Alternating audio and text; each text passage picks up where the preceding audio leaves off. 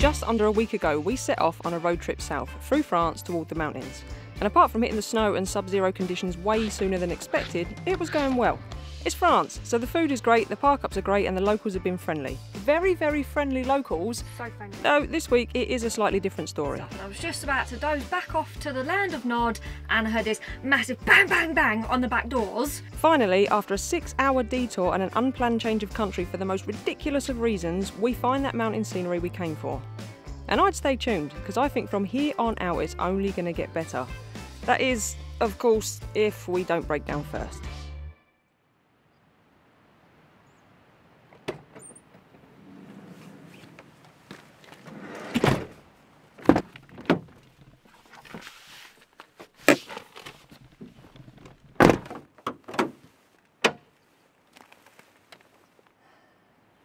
Bugger.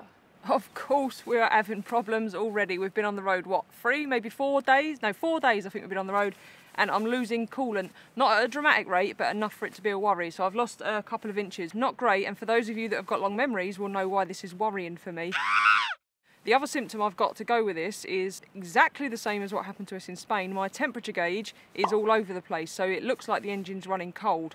So it just drops, especially when I'm up high, when I'm at a higher altitude, it's a bit colder and I'm going slower, it's dropping down to about quarter, and then it just kind of fluctuates between that, and it never gets up to halfway, which is where it sits naturally. So yeah, a little bit concerning. Obviously I checked the coolant levels just before we left and it was on maximum. It had been on maximum for a few months since its last service, but since we've been here it's dropped down to on the minimum level, so I'll top that up and then see how we go. Okay, so on the plus side, I can't see the leak where I could see it leaking before. This van is so useless in the cold, I tell you. And I've not told Emily yet because she will go into major panic mode. And I think we should just give it a day or two to see how it is. If it gets any worse and we lose, I think last time we lost our cab heaters completely. So if that happens, then I will take us straight out the mountains and find somewhere warm and probably a garage, I would think.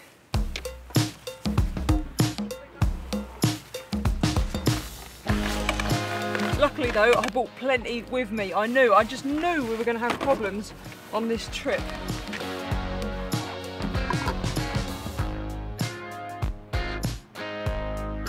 The old funnel's a bit limp. Doesn't perform well in the cold, so I'm told.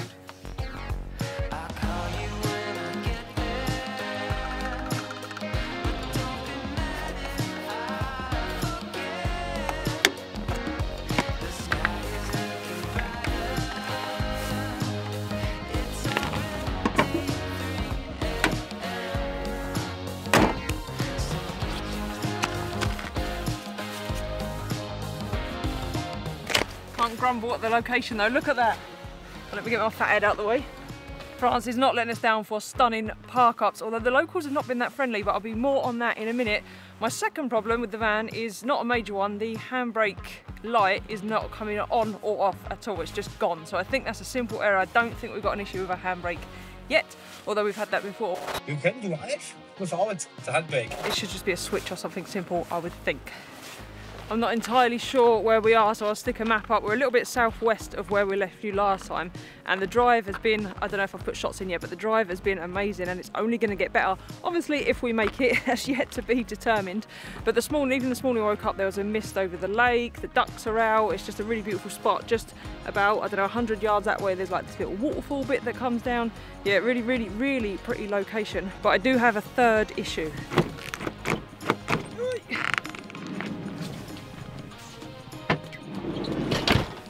My third problem is our milk situation. So yet again, we've made a fatal error that we've done before, and we've bought cream to go in the tea. So this morning's tea and the coffee was not nice.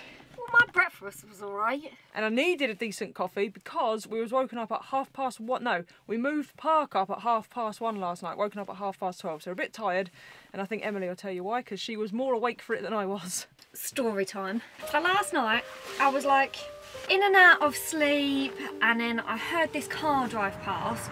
I didn't think much of it because I actually thought it was a train, to be fair. And then I heard the car doors go, and I was like, that's a bit weird. But anyway, 5 minutes passed and stuff, and I was just about to doze back off to the land of Nod and I heard this massive bang, bang, bang on the back doors. you jumped up. I was like, Louise, someone's on the back doors. Like, proper freaked out. And then it went silent, didn't it? Yeah, we've never had an experience like this. So we've had the knock before, where we've been moved on at like tea time or later on in the evening, but by like an official. But we've never had, what was it, like 12:30, something like that? It was 1:45 in the morning. 1:45 in the morning. We've never had anything like that, and you was freaked out, weren't you? Which then, because I got woken up with Emily freaking out, I was then in a state of adrenaline. So we decided the best thing to do, rather than antagonise anyone, was to just move. So we moved at about 1:30 by the time we got going, wasn't it? Yeah, but that's not the only thing, because it went silent. We was like, right, what do we have weapon-wise? A lot. A lot. And then like, as we was like listening and trying to like figure out what was going on, the car drove back and like all the lights were on, like on the car and stuff, and then they bibbed their horn and that, the usual tune halt, the usual tune halt as it went past. So yeah, so definitely somebody that you reckon it was kids. Yeah, I'll tell you why, because as we drove off, all this little like rectangles of paper came off the top of the van. At first I thought it was leaves, but there's not really any leaves on the tree. The next morning when we woke up at the new park up, we looked, there was a handprint, which I've kind of can film, I can't really show you properly, but there's a handprint on the back window, which is obviously where they smashed on there. And then on top of the van and like on the bit by the back doors, there's still remnants of all these little square papers. So I think they must have let off one of those, you know, those popper things that showers all the confetti type paper out. Yeah, but I don't think it was kids, because like we was kind of out the way, and for me, if it was kids, surely they would have been down there for longer. But I heard the car come. I don't mean kids, like teenager. Like yeah, older, yeah, like young, because they obviously drove. How many doors did you hear open? A couple. Oh, so there was more than one of them.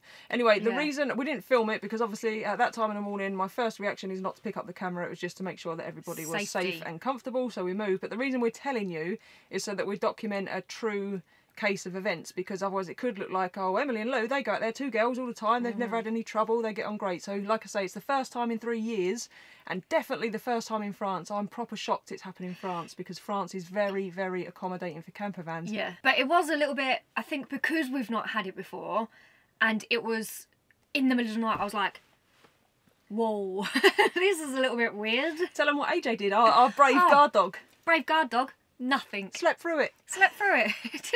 Bit of wind goes and he's like... Yeah, he doesn't like it when there's wind, but someone banging on the back doors, letting off poppers and tooting their horn at us, no, he's fine. Nothing. Slept through. Anyway, shall we hit the road? Yes, let's do it. We left our love with question marks, with broken hearts. I went home my life without you. Another one of our minor issues is AJ's coat is broken. It's lost its Velcro. Oh, here. I think it's my washing has struck again. You overwashed it. Yeah. Need to find you a new coat, buddy. Gotta give him a new one, ain't we, bud? Hey, gotta keep him warm. Obviously, from here on in, if we do make it further into the mountains, it's only going to get colder, so he needs a proper coat. So are you just going to go and check if he's allowed in? Yes, I will. We're going to a pet shop.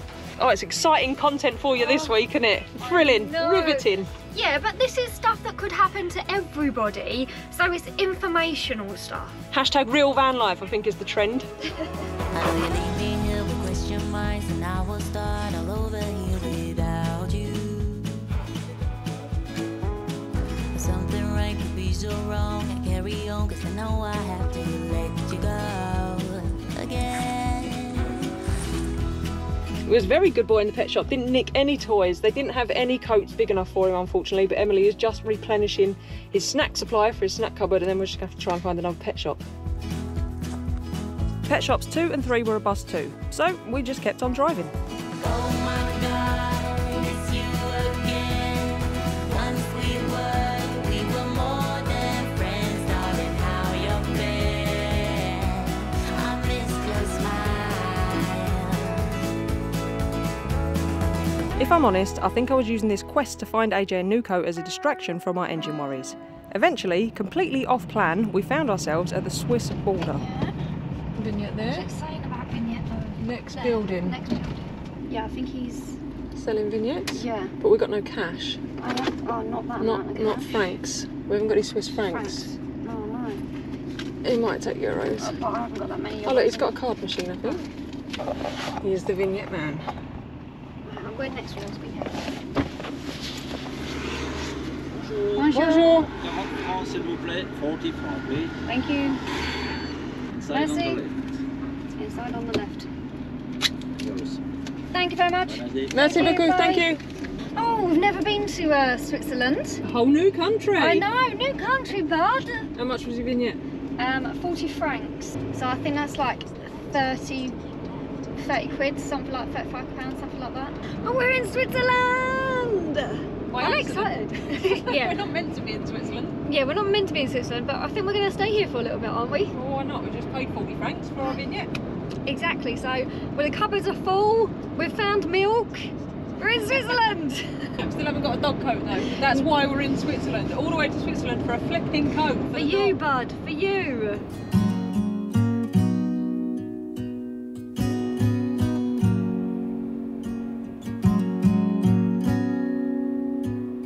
Desperately trying to find things to do in Switzerland, aren't you? I am, and I found a few good things, Louise. You're going to be pleasantly surprised with my research. How's it looking?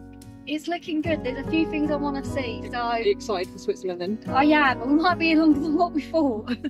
Well, we'll see about that. Switzerland is notorious for being expensive and we've come in completely empty of fuel, so we're going to check out the costs. Idiots, absolute idiots. Oh, welcome to episode 2 of How Not to Van Life with Yeah. Campervan. Learn from us, please.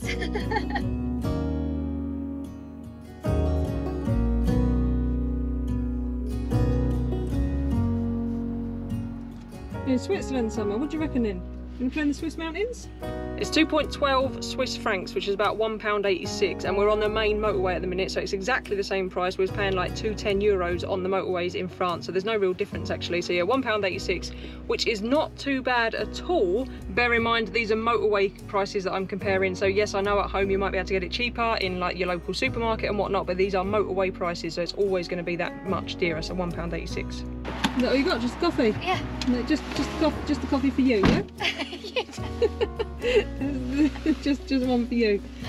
You don't drink them. I don't drink coffee. I drink coffee all the time. Right, you don't like them, right? She doesn't like them from there, so don't let her I fool don't you. like them cold coffees, but a nice warm coffee on this freezing day on this long drive when I've had fuck all sleep would have been lovely. Don't get you a coffee. No, Soja, let's go. You don't like them from that shop. You're just playing up.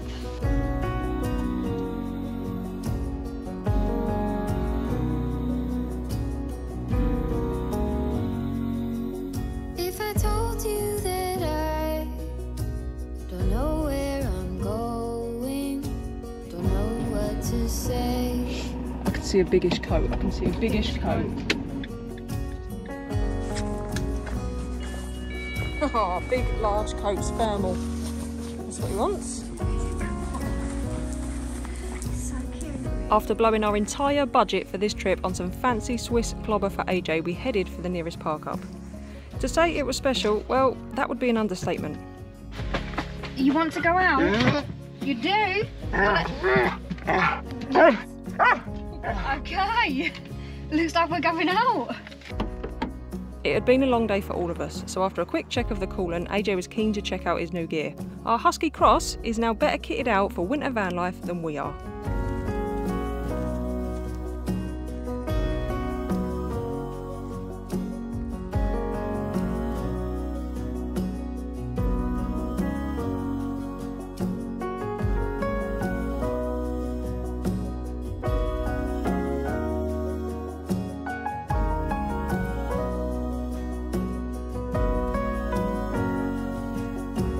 Tell me you're the one for me now, 'cause what am I supposed to do? What a place to wake up. There's nothing to ease your worries like waking up next to a river between two sets of mountains. Absolutely stunning. I'm just about to check the coolant level. Emily's in the van, busy working away. There she is. One thing we do not have to worry about on the road is our online security. We have been using a VPN, NordVPN to be specific, for as long as we've been travelling in this van. Basically, it masks our IP address, protecting us from nasty online fraudsters. The threat protection feature is really good too. We have it turned on in our settings even if we aren't connected to a VPN. This way it stops intrusive ads, it blocks malware and just protects you from all those horrible things that could happen to you while using the internet. We really like it because it is so easy to use. You literally just open up the app, click on a country, and that is it. You are connected. And the massive bonus for us is we can use it to watch online catalogues on streaming services such as Netflix when we're travelling. A huge bonus when you're living in a van. You can have it on up to 6 devices. So for example, we've got it on both our phones, our tablet, and both our laptops, so we're always protected. If you want to protect yourself online, then head to nordvpn.com/campervibe to grab yourself a 2-year plan with an exclusive offer plus a bonus month on top. And if you don't like it, there's always NordVPN's 30-day money-back guarantee. Woohoo!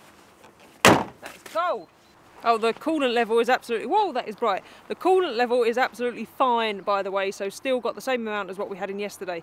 So I'm quite happy with that. The reason I'm not panicking too much is because I just remembered once we had the engine swapped, so when the old engine was thrown away, we had a reconditioned engine put in here. And I remember now, it happened shortly after that went in, once it got cold, and I had a few issues with it. And then the garage that did it didn't want to know, but eventually it just seemed to rectify itself. So we're going to give it a few more days. I'll just keep checking it after every drive and after every single night, make sure it's not dropping. So it's just that temperature gauge which is worrying me. Could be a few things, could be a stuck, jammed thermostat. The cooling fan, the radiator cooling fan was a big problem with what went wrong with it last time, so that could be an issue, or it could be the oil cooler. So I'll just keep an eye on it, and if I have any issues, I'll take it to a garage. It is very cold, I'm struggling to speak, and me and Emily now, we're off to check out a giant fork. It's a big fork, the ultimate snack-eating tool. Now, it might seem a strange thing to have in the middle of the city, but it's because it goes with the food museum here, which is only across the road. The thing that I like about this most is that it did actually get taken down after it had been in for a little bit, but the locals put a petition together to have it reinstated because they loved it that much. And it stands 8 metres tall. It's in the Guinness World Record book for being the tallest fork, but actually it's not, because there are 2 other forks around the world that are taller at 11 metres and 12 metres. It's cool, right? And it's cool to have the fun facts back in the vlog. It may look warm and sunny, but I can't speak properly. It's absolutely freezing, isn't it? It is a cold that hurts. It hurts your skin.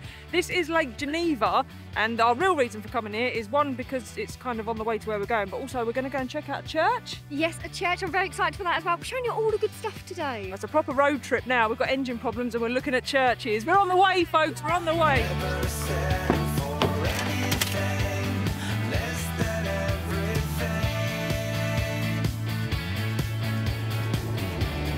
Chateau, yeah, castle. Chateau de Chillon, that's where we're going. I told you it was a castle. Not church. I told you it was a castle. You're always right, aren't you? I am always right. You remember that. I don't get a chance to forget, believe me.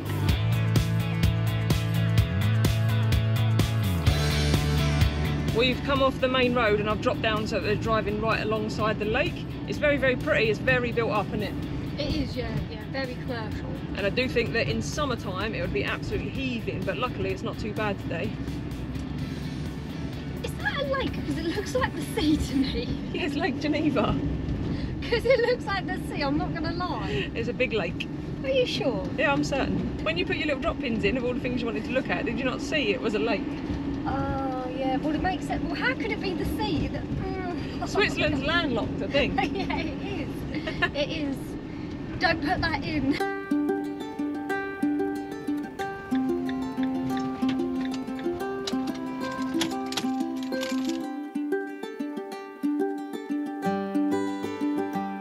It's pretty cool. There's water all around, and it used to have a drawbridge.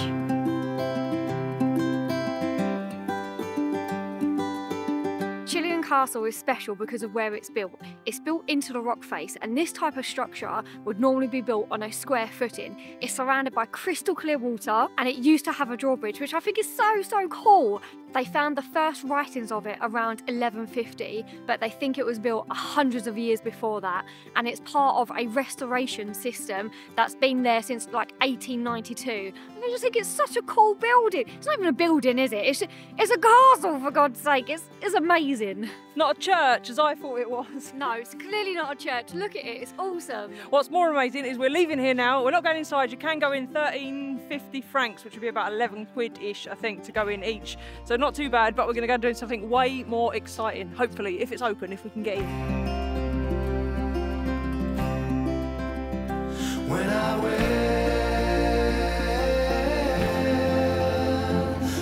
you tight. Are you excited because we're going up? Oh, first hairpins of the trip.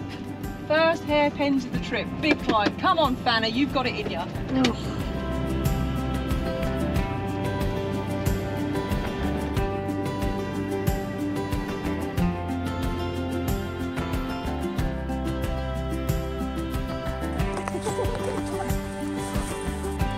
Anybody in this state of mind, well, let it be and move along. Behind us there, we're going tobogganing. I'm so excited. I feel like a big kid. We're the only adults. After some time was spent mastering the art of getting in these weird rubber rings, we headed up for our first go.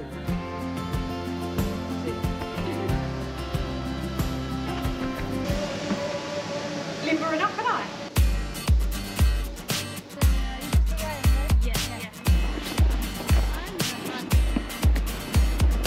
Oh my god, it's fast!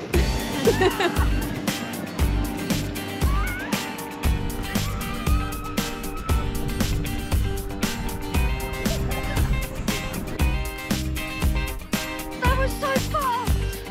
I feel a little bit lightheaded. Don't use the GoPro in the descent. Now I had two challenges, to get Emily on the big girl runs and try and film how fast and fun this is. Are we doing it? No. We are, aren't we? No. We are, aren't we? You go. Obviously I was sent down first for a test run and I got to admit, it's a pretty scary drop off. I wouldn't recommend going down spinning either if you can help it. It was with a bit of persuasion that I finally got Emily to come down with me.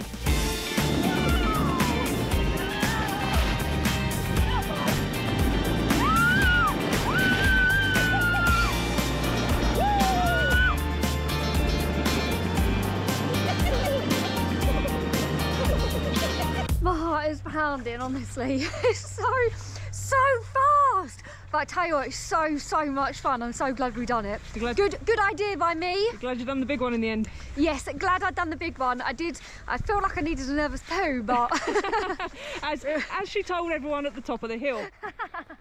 Good job they all speak French, innit, and not English. I know, right? Yeah, and they don't understand that part. But you're hungry now, aren't you?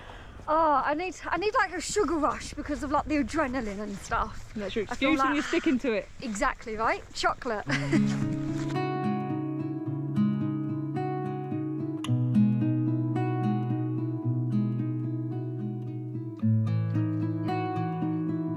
at them. At least, yeah, on the wall. Yeah, well, you're driving right onto something as well then. Look at that. I know, it's crazy, right?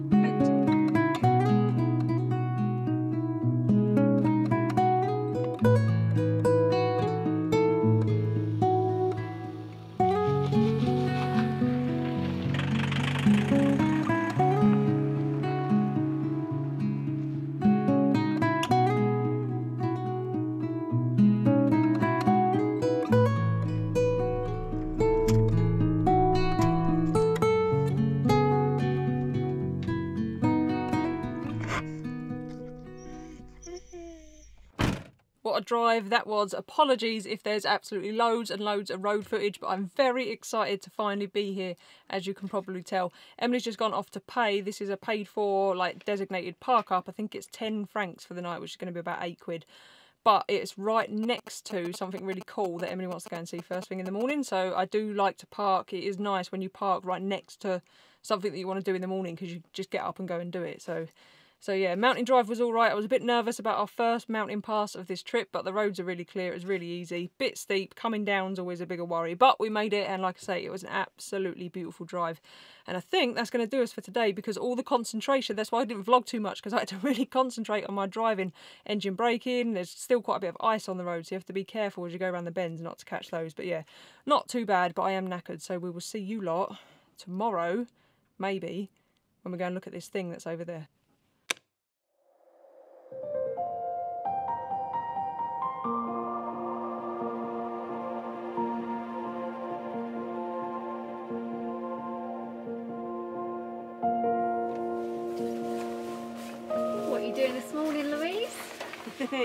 The inevitable has happened. The pipes are frozen. I'm surprised we've got away with it this long, to be honest, but we should have drained them out last night, really.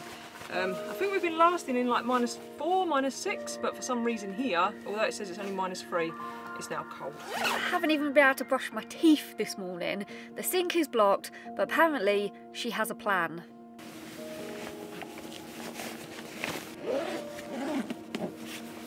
Before I go and sort the pipes out, I'll tell you where we are. We are just outside, literally a few minutes walk from a little town called... Neither one of us is going to get it right, so we'll just put a thing up on the screen. It looks like a really cool place on Google, and I've had the drone up this morning and seen some of it. But have you got any info about this town we're in? I have not. I'm very ill prepared, so no fun facts. But I do know that it looks pretty cool, but it's meant to anyway. It's medieval. There is a castle there, which obviously I love castles, so I can't wait to go and see it. But yeah, I think it's going to be pretty. Also, it's famous for cheese.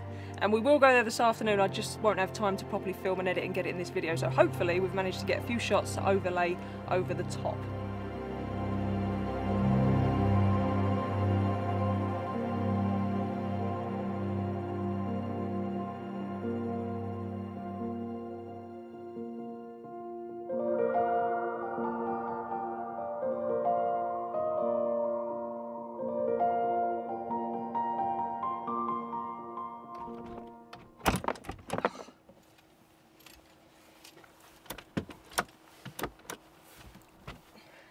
It's frozen.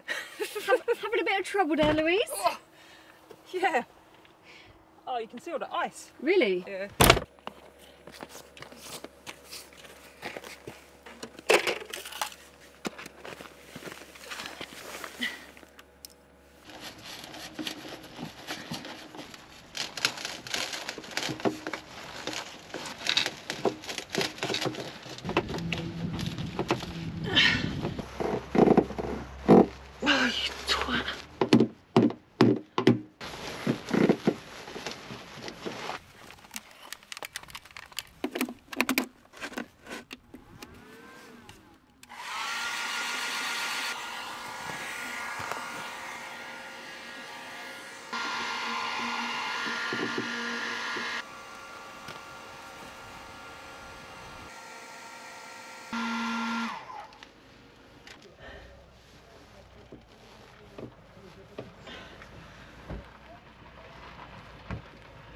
Plan B. Come on. You off out, are you? Yep. See ya. Have fun. So therein lies the problem. All the ice in there is obviously going to happen.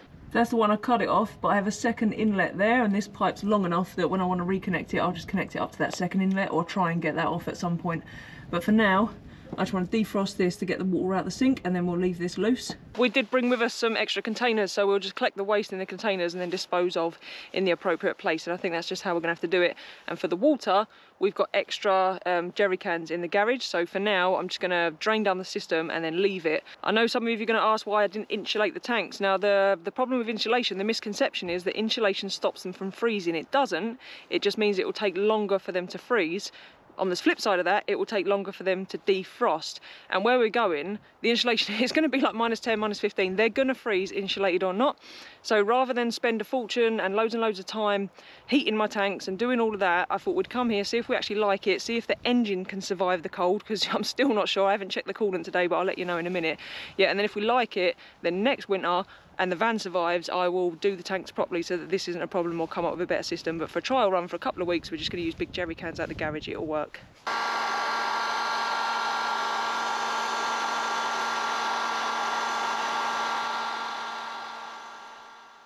Some successes and some failures. The waste is defrosted. Emily had to take AJ out because he did not like all the banging and pulling of the pipe, but they're back. And what have you discovered, Em?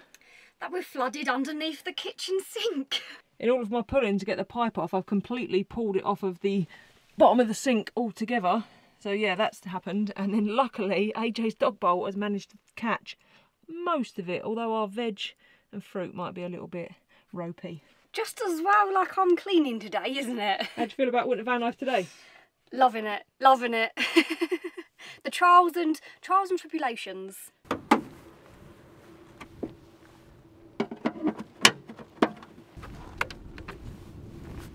The coolant level is all good, which is pleasing to see. The temperature gauge, I'm afraid, is still all over the place. The whole drive yesterday, it was just up and down, really dropping quite low. So I'm a bit worried about that. I must be, because if I look tired, it's because I didn't sleep very well last night either. And I was dreaming about breaking down on the steepest of mountain passes on a bend and a lorry coming up the hill. It was an absolute nightmare. So yeah, it must be concerning. And then obviously with the locals banging on the van the other night, I think we're just a little bit on edge. But you've seen the scenery. It is a stunning place to come in the winter. Carnage as ensued. Look at the state of it in here. You've made such a mess, Emily. I'm sorry, who's made the mess? Oh my god, it really is so messy as well. And I'd spilt coffee everywhere, so that's just, yeah. Go to the Alps, they said. It'll be fun, they said. Loving life. Oh, what a couple of days. You enjoyed it? It's had its ups and downs, let's put it that way. For me, the highlight, if anyone's wondering, is it worth doing this kind of trip, for me, seeing AJ run around like a loony in that snow was absolutely worth it. It was like having a puppy again, wasn't it? Oh, honestly, it was just so nice to see him so happy like that. It's really nice. Definitely worth it for that, for sure. And a few of you have asked if he's going to be all right in the cold because of his legs. Now, I get it, I get why, because you do think, well, cold weather, arthritis. The cold like this is actually better for him than like the damp. Like, not rain so much, but like the damp air, you know, like when it's just like autumn going into winter and then winter into spring, it doesn't cope well for his joints. Anyone with joint issues probably knows what I'm talking about, right? Yeah, no, he generally, that's when his leg plays up, is when there's that moisture, horrible moisture in there. But in this, he's all over the bloody place. I'd love to know what you guys have enjoyed about this video, whether you prefer the the daily van life problems, or whether you just prefer the scenery and the drone shots, because you know, we're going to have it all on this trip, I think, aren't we? Yeah, exactly. And because we're going to have it all, we can't always just show epic drone shots, because we've got to do so much crappy day life stuff. So yeah, let us know in the comments whether you like the crappy day life stuff or the epic drone shots, and we will see you, if you're subscribed, hopefully on the next one. See you then.